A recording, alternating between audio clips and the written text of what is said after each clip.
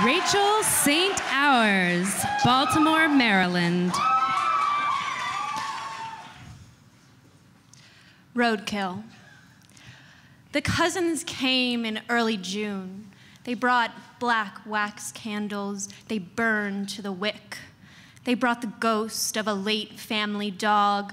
They brought ant silk slips, which they wore day and night. They brought old candy canes, which they sucked into points. They brought a book about bird watching.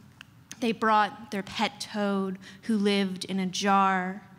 They brought vials of rainwater and ice from the winter. They brought Uncle's used pistol. They brought it all in a crate that was shipped to the farm 2 days before they were, and we greedily looked in. And when they came, they brought the South and their accents and their bitter baby doll charm. They brought their small selves on skeleton frames. And as they settled onto our bedroom floor on a single air mattress, Mama took us aside on the staircase landing and told us to remember that these are your cousins who've come a long way, who love to be loved and love all the same. These are your cousins, bone poor in 2 big t-shirts and 2 small shorts. These are your cousins who will stay here a while, who you'll be kind to and love like new sisters.